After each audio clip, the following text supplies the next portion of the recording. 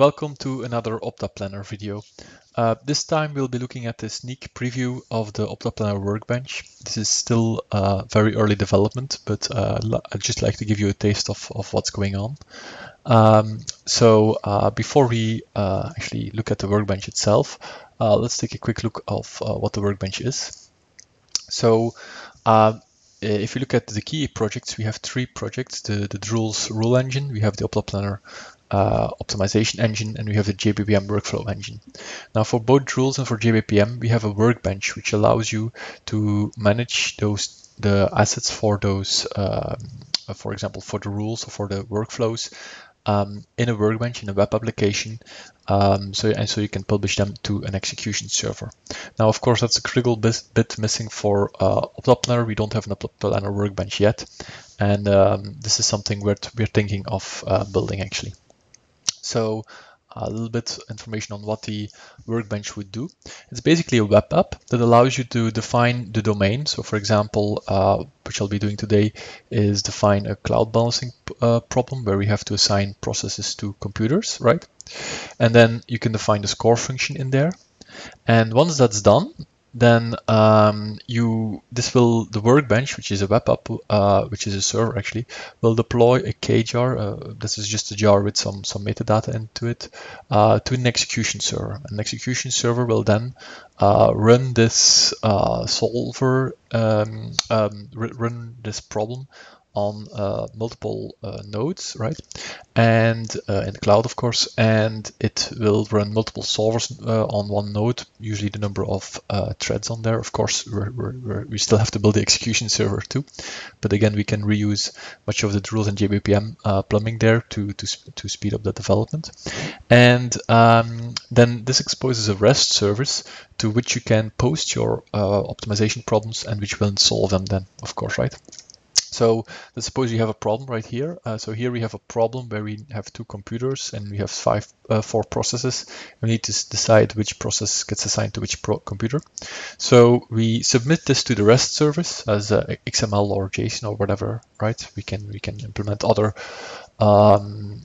format types later on too, and then these get then the execution server gives you a solution back, and in this case, for example, it tells you that you should put the purple and the yellow one on the first computer and the green and the blue process on the second computer, right? So, and of course, this kind of problem that we are sending towards the execution server should not necessarily be this kind of problem. Right? It can be a nurse rostering problem, it can be a vehicle routing problem, it can be a job shop scheduling problem, anything basically, right, that OptaPlanner can handle. And of course, the nice thing is then, if you go back to the Workbench, you can start tweaking the score function and so forth, and you can again deploy this, and then of course the execution server will actually solve according to these new settings, of course, right? And that's basically the iterative development you can do with the Workbench and the execution server once it's built, of course, right? So let's take a look at what we have in a prototype. So thanks to Walter, Tony, and Michael, they quickly built a prototype just to see how in what direction we can work. So it's very much a prototype yet. We might not even should not even name it that at this point in time, but I can show the basic things at least. So let's try that. Let's try to create a new project, and let's call it Cloud Balancing 2, because I already created an early one, right? So Cloud Balancing 2. We can, of course, we can do it like this. Here we go, and we'll give it the group ID is just yeah, name was good actually. Artifact ID, here we go. Okay, so now we've created a project. Let's take a look at that project. So here we have it, that's the project. So in this new project, let's create a new data object. So first thing we have computers, right? These are a part of our problem. So let's make the data object computer, here we go. And we are going to add a field here. The first field we're going to add is CPU power. So every computer has an amount of CPU power, right? So let's add that. That's a number. He also has some memory, some RAM memory, right? So let's add that too. Here we go. Let's add the network bandwidth. All right, here we go. Continue. And then of course, let's add the cost, the maintenance cost that we have to pay every month for this computer, right? So the goal is to, of course, the soft score that we want to goal is to minimize that cost, the number of computers that we use, right? So this is, by the way, the typical example, the quick start example in the OptaPlanner manual. So let's, like I said, this is a development version. We're still playing with UI a bit. So what you can see here, we have a computer, we have the CPU power, the memory, the network bandwidth, and the costs nicely, and they're all ends, right?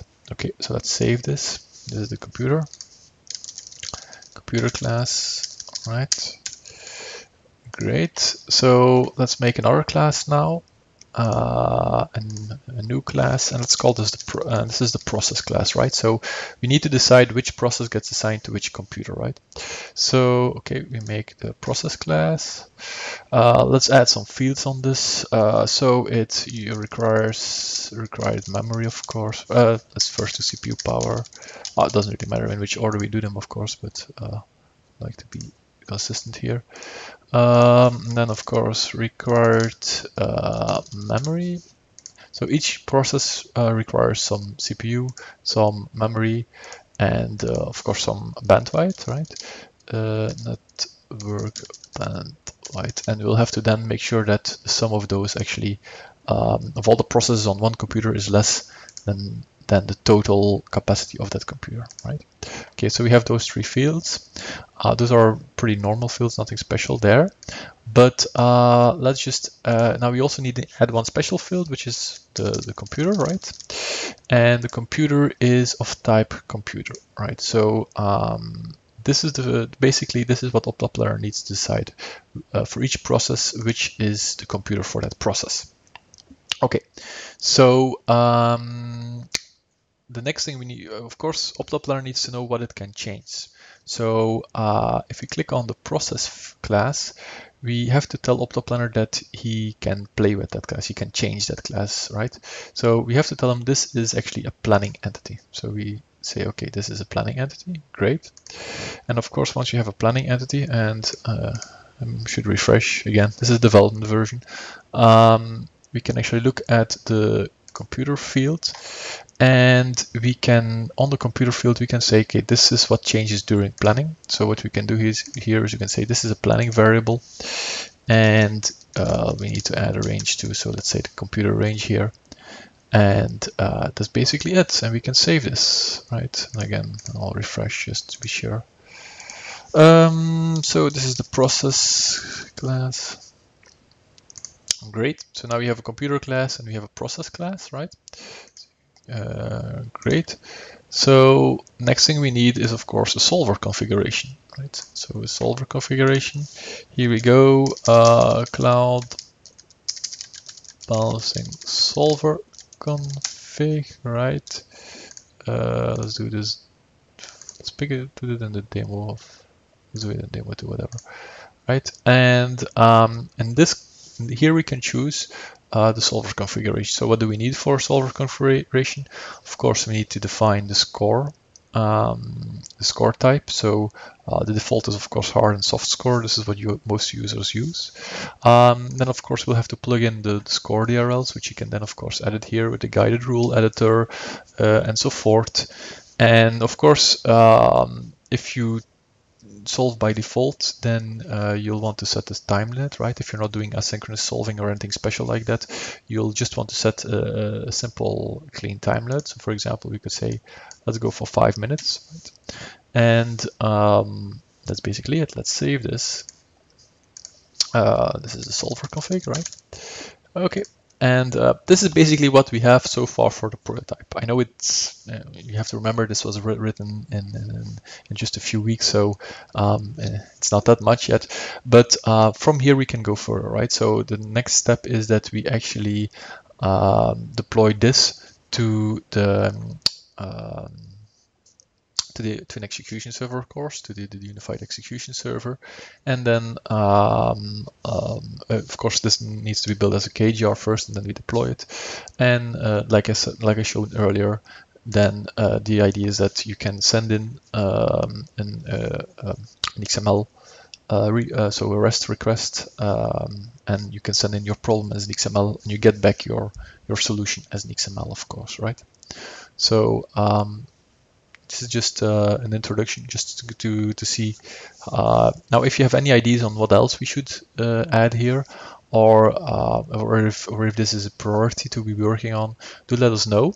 A few of the future things we want to add in this is first of all benchmarking support. So you can actually define a benchmark on the Workbench too, and let that run in the execution server or in the Workbench itself. So it can tell you, okay, which algorithms are best to use for your problem, right? And of course we'll add many more capabilities, like of course integration in the guided rule editor and in the guided decision tables. So it's easily to select scores and so forth to define if a certain rule is triggers, what the score impact is. So we'll definitely do lots and lots more once we start working on this, of course, right? Thanks for listening.